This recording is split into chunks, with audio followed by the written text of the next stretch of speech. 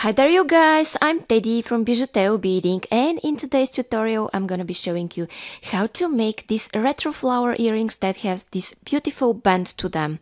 I like it so much.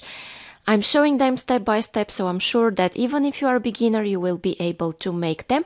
Consider subscribing with the bell, liking, sharing and commenting. In this way you give me signals that you like my work and you want me to continue with it. Support me in PayPal or by becoming a member, and the last one comes with perks that you could check in description or at the join button. Now, without further delay, let's start with the list of the materials. Okay guys, so what I'm using here for this video are 4 colors of 11-0 seed beads: iris, yellow, orange and turquoise.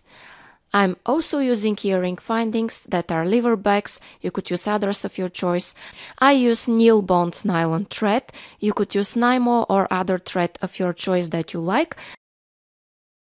This is size 11 beading needle. You could use size 10 or 12. The smaller sizes are easier to work with.